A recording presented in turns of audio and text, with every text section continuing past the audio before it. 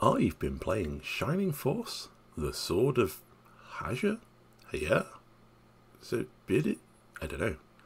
Never actually heard it said out loud, so I'm not sure. Or Shining Force Gaiden 2. Or Shining Force CD Book 2. Because you have no time to game.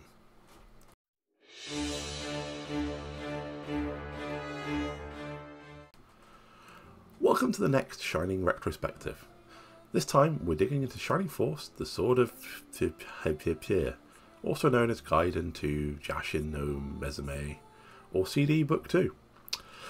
It originally released on Game Gear in Japan on June 25th, 1993, following the next year in North America, but PAL wouldn't get it until CD dropped in 95 on the Sega Mega CD.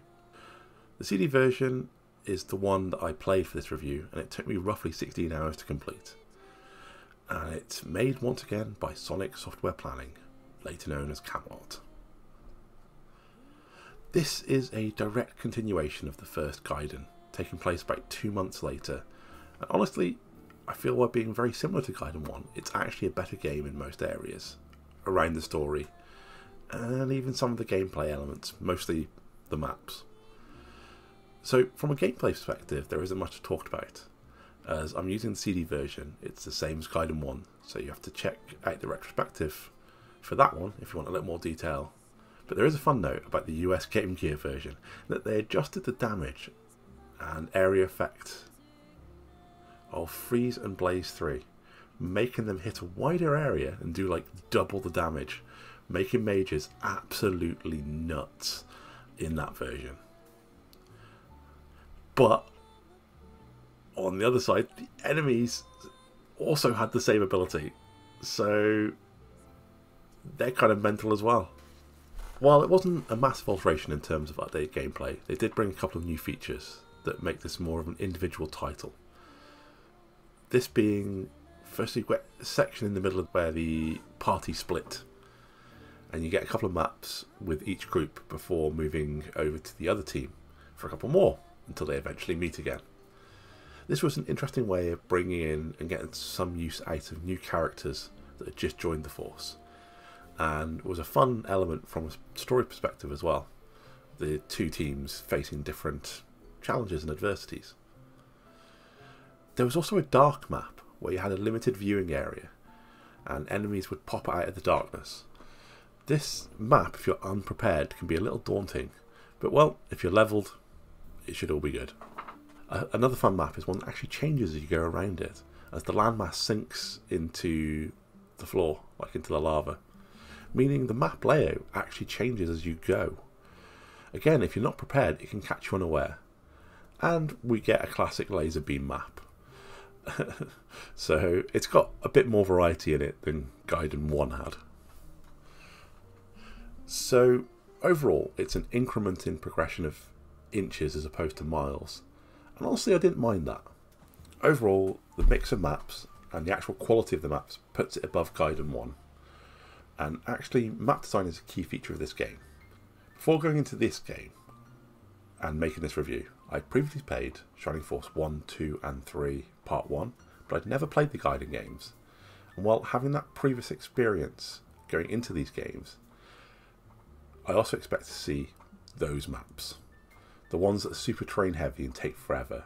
But surprisingly, while there are a couple of maps with a lot of terrain, the way that it's designed, it isn't actually too bad. Possibly putting Sword of Hajya near the top of the Shining Force games that I played in map design. Following the previous Gaiden game, the Sword of Hajya opens up with some mysterious, obvious bad guys doing bad things. Such as, sacrificing a king to the Dark Guardian, and plotting against the now allied nations of Guardiana and Cyprus. And all they need to complete their evil plan is the sword. In Cyprus, Nick, still the prince and not king, leads his army out to deal with Ion, leaving Mayfair in charge. But on the way out, they meet some of the new cast that have found an injured young man Taking him to get some treatment in the castle, in the following days, the young man has awoken. Diana is his name, and he has now joined the guards under Mayfair.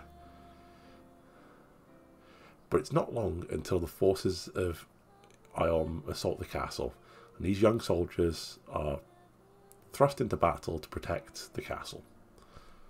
Our force consists of Diana, Dawn, and Eric the Knight Centaurs, Yaha the Warrior, Natasha the Mage, Luke the Monk. And as with all Shining Force, the first map is a pretty good to grind. A couple of levels out for you guys. The map itself is a simple affair, with a nice open field with enemies on both sides, and just some goblins and scavengers, with a single dragon newt being the most dangerous foe. But yeah, it's a simple battle, just smash them and be done with it. After the battle, Mayfair runs out shouting, the sword of Hajya, it's just this word, how is it pronounced? Hajya, has been stolen by someone called Graham, who is now fleeing and sets some foes on us. So straight into second battle. This has us with the same team, and again it's quite simple. It just has two little choke points in the form of bridges and introduces the giant bats and the dwarf. The bats can be annoying as any Shining Force aficionado knows, because of their ability to induce sleep, but other than that, smash the enemies once more. Mayfair informs us after we have lost the thief, so we head to the nearby town of Thames. After finding it barren, apart from a merchant, we eventually bump into the priest, that at first refuses to tell us anything, as the townsfolk are being held captive by Ion forces. But with a little persuasion, we get Slade the priest to join us, and we go to the Albert Cliffs after the thief and the Sword of Hajya. But of course, en route, a force led by an Ion Knight slows us down, in the most interesting map yet, as it has two routes to get to the Knight. A more direct but natural bottleneck, made worse by the woods slowing us down on either side, or a slightly longer route around the outside. I used this map to level up Slade, as he was a bit behind everyone, and then my strategy was simple. Knights with the healer along on the long route, and everyone else up the middle. But beware, the new enemy unit, the Knight, he hits a little harder, and has a damn spell buffing a bunch of units, defense and quickness. At the Albert Cliffs, we see Graham once more in the distance, and once again an army of Ion is set on us. This map is a little longer due to the nature of being on cliffs. You have to slowly work your way around, but to complete the map you just need to kill the new enemy, the Death Archer. But I do recommend killing everyone, as some of them drop fancy items, so make sure you kill everyone, and everyone has at least one item slot ready to pick up the item. At the top of the mountain we find a small hut, and finally Graham shows us his true colours. He's actually a good guy, who would have thought it? He just stole the sword to get the villagers free from the Dark Mage in charge. But the mage double crosses him, beating him up, and plans to kill Graham and the villagers until we show up. Anyway, this map is a simple pitch battle with a little forest in the middle in the map. But there is a couple of things to take note of, as there is the succubus hiding in the top left, which can be a nuisance due to flying and having magic. The upgraded scavenger, the Ratman, looks intimidating in red, but he's actually pretty weak. And don't forget to open the chest. And it's very important to send someone to the well next to the hut to get the museum ticket. This is a CD only thing to do. This does nothing in this game, but it's important for Shining Force CD overall. Once the Dark Mage is defeated, he teleports away and summons a gargoyle to fly off with the sword, while our team flap around being useless, but Graham runs out and shoots down the gargoyle as the Dark Mage explodes. Graham joins the force. Yay, a centaur archer. We head off to the kingdom of Emild, and it looks like the gargoyle crashed down near its castle.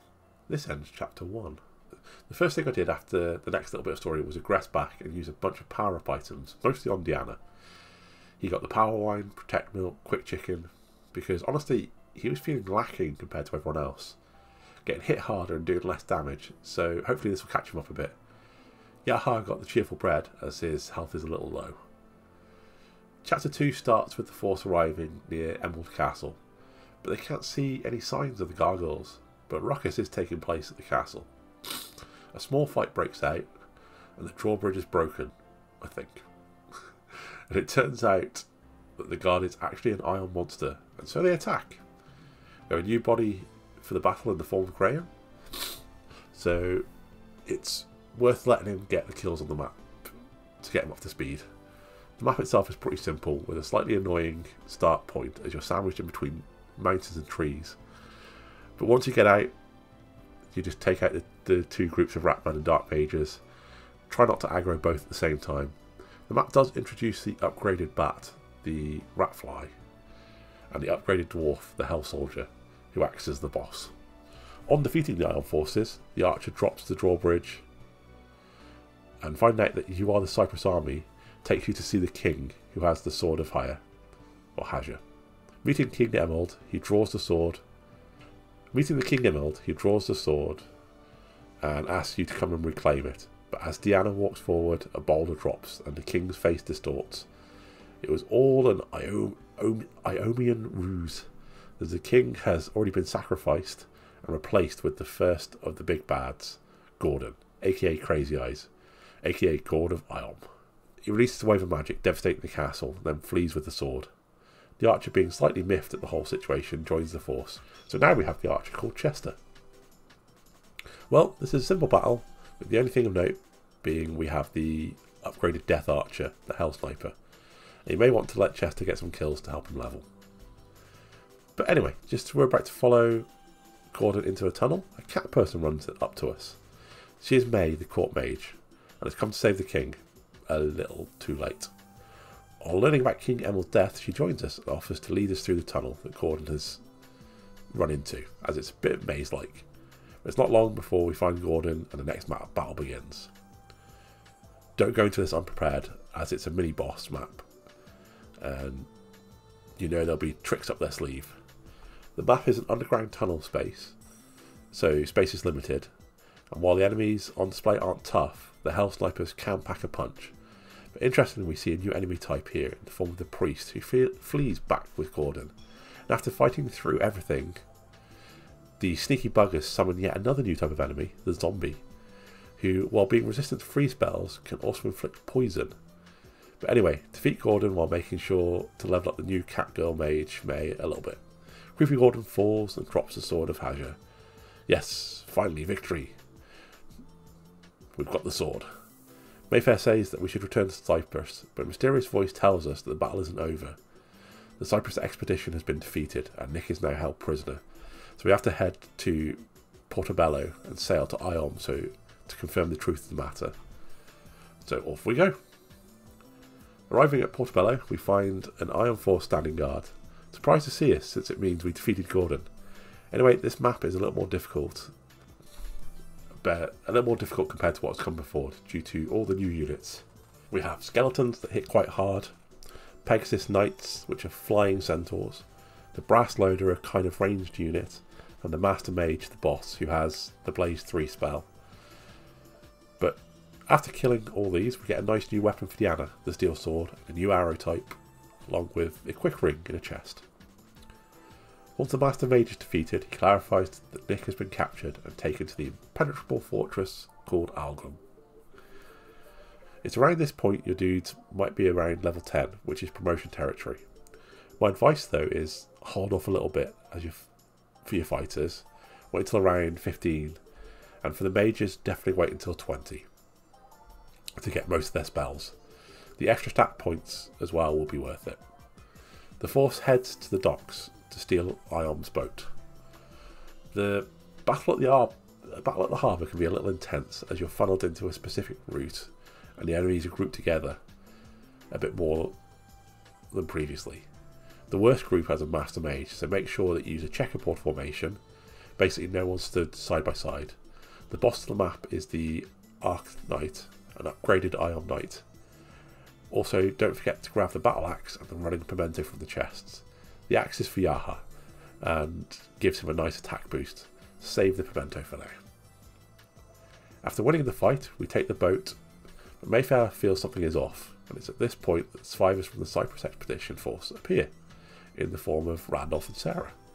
They say Claude has escaped after their defeat with them.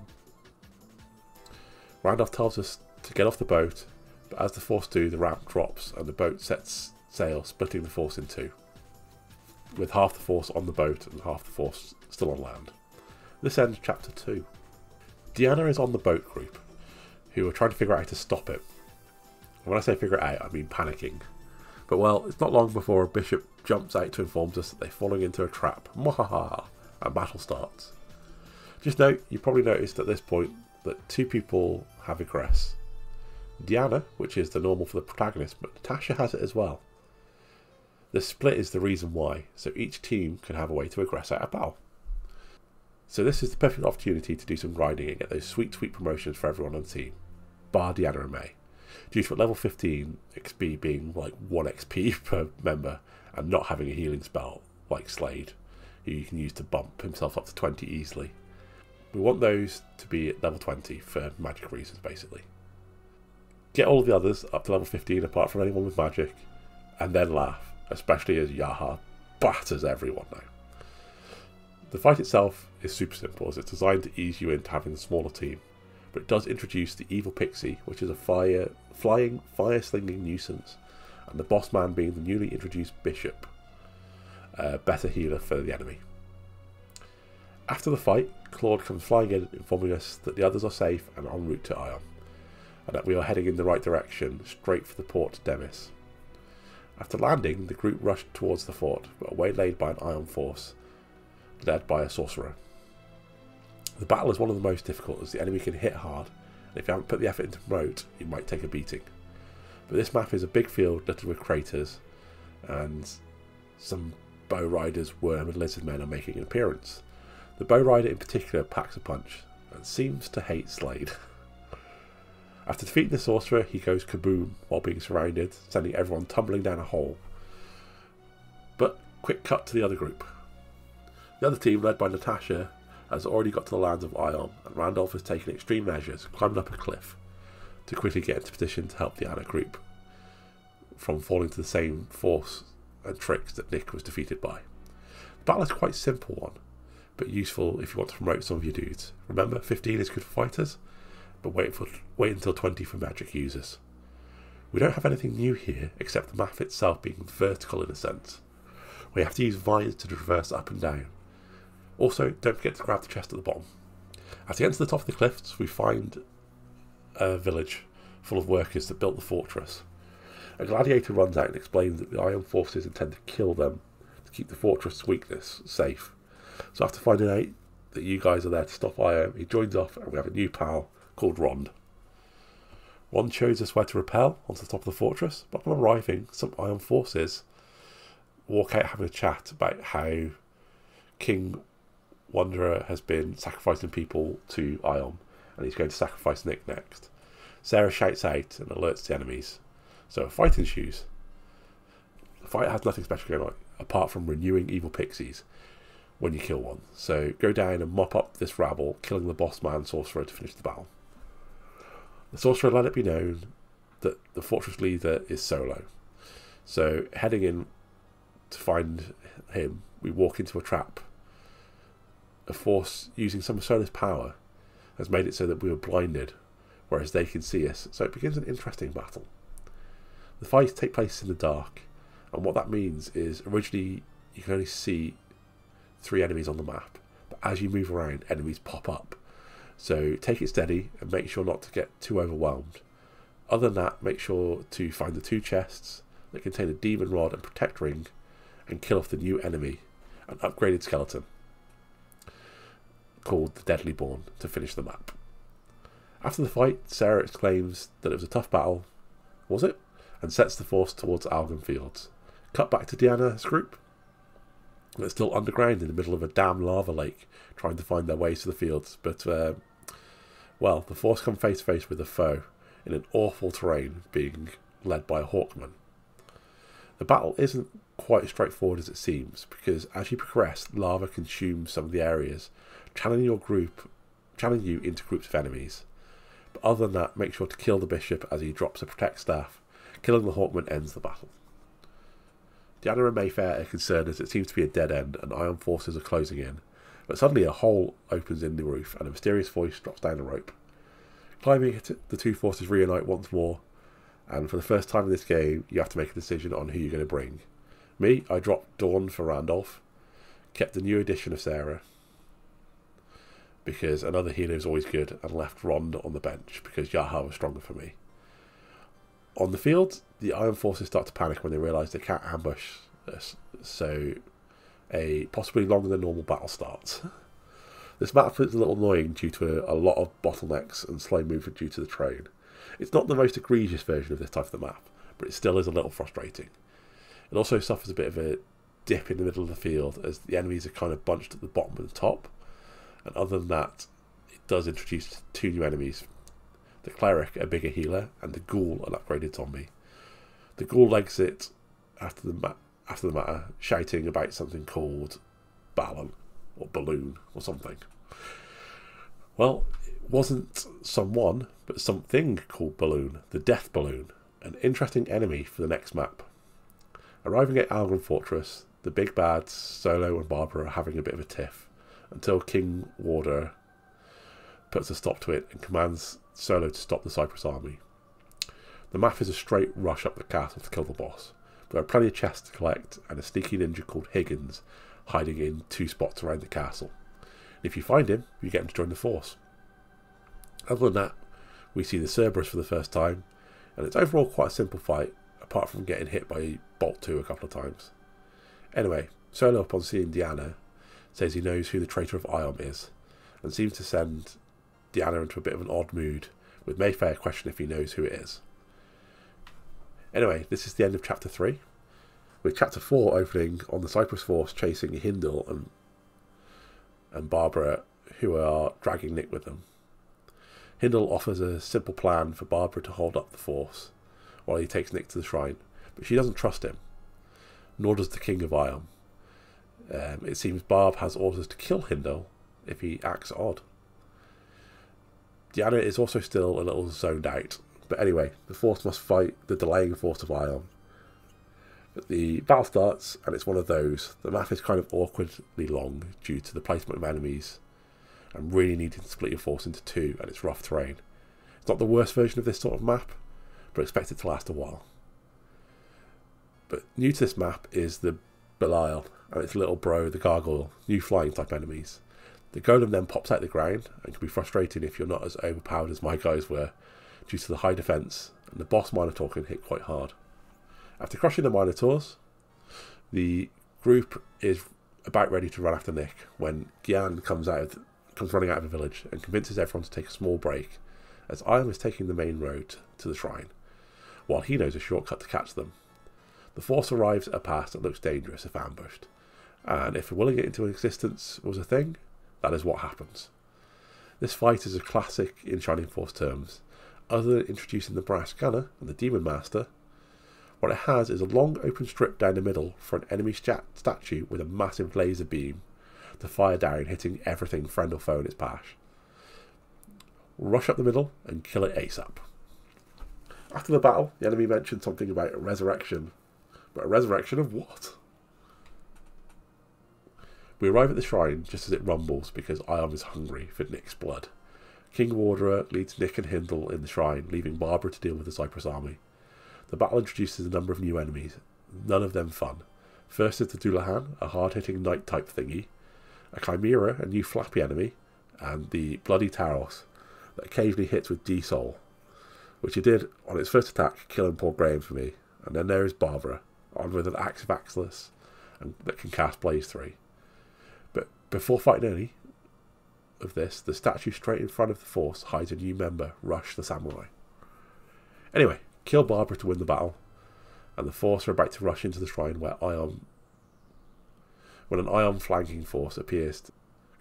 Rouge from Guardiana turns up and starts slapping them about, so the force can enter the shrine. Entering the shrine brings an unexpected enemy. It appears that Waldol has been resurrected from the first Gaiden game, and is now sort of some undead creature and is out for revenge. To get his revenge, he brings along assassins, wyverns, and an evil bishop, along with creatures that we've seen before. But in all honesty, this map is pretty simple. No tricks, just a straight up fight. After the fight, Waldol melts. Such is the fate of evil creatures. Walking into the room, we find Hindle has betrayed Wanderer, and Hindle is now injured. Wanderer is about to sacrifice Nick, but decides to fight us first. Again, this is a straight fight, apart from the chest hidden in the top corner containing the white ring. But damn, they ramped up the enemies, with the Dullahan becoming Skull Knight, Minotaur upgraded to Executioner, and a few other hard-hitting enemies, with Wanderer himself having Bolt 3. It's a bit of a slog. Defeating Wanderer, he teleports over to Nick and attempts to sacrifice him, but Hindle stops him again, and it's revealed that Nick and Hindle have been working together, because shock, Diana is Hindle's brother. But in classic Shining Force style, everyone stands around going, "Oh no!"